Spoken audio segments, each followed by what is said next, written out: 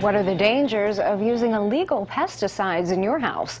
I'm Jill Horner. This is Comcast Newsmakers. With me is Maria Gorgo-Gourovich. She is the Latino Community Outreach Coordinator for the Pennsylvania Integrated Pest Management Program at Penn State University. Thanks for being with us. Hello, Jill. Thank you for having me here today. And let's talk about how this program works. The whole goal is to use pesticides as a last resort, but why is that important, and what are some of the ways in which we can do that? What are some of the steps we can take in order to eliminate pests from our homes without using pesticides?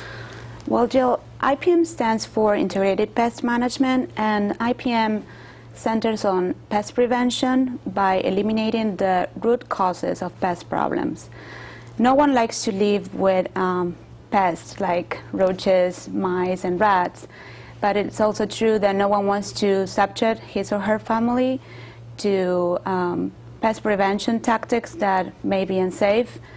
IPM eliminates pests using first non-chemical preventive tactics. And there are a variety of different ways that you do that. One is to just eliminate the conditions that could attract pests. Exactly. We eliminate the conditions such as food, water, and shelter, and that way pests won't thrive in our homes.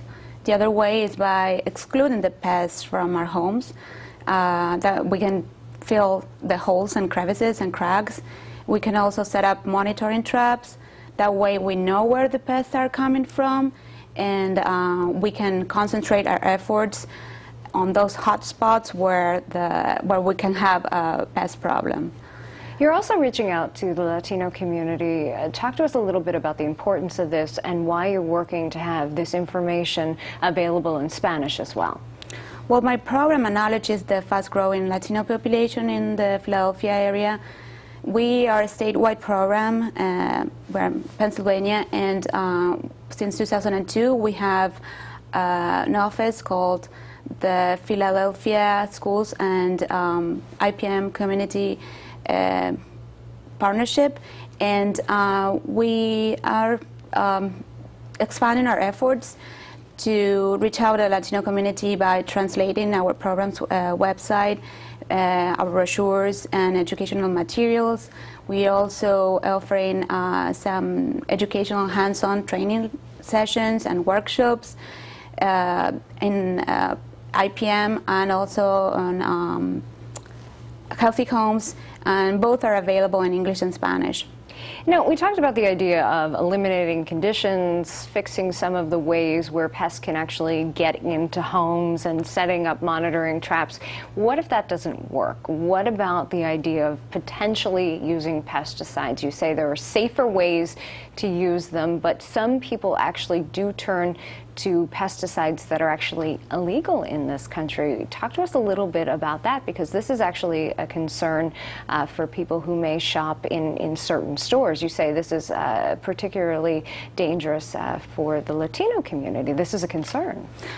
Well, we have to understand that pesticides are poisons and that they do harm people's health, especially children's health, if they are not used properly.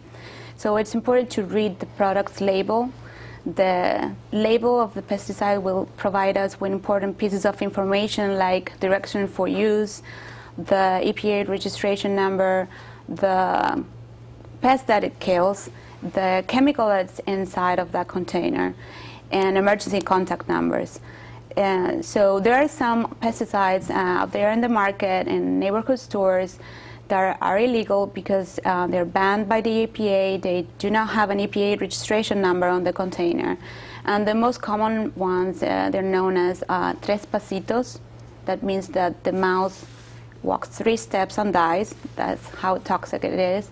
And then we have tisachina and illegal naphthalene mothballs that look like candy, and they're extremely dangerous for kids because they can just grab it and eat it. All right, very important information. Thanks for being with us. You're welcome. We've been talking with Maria Gorgo-Gourovich. I'm Jill Horner.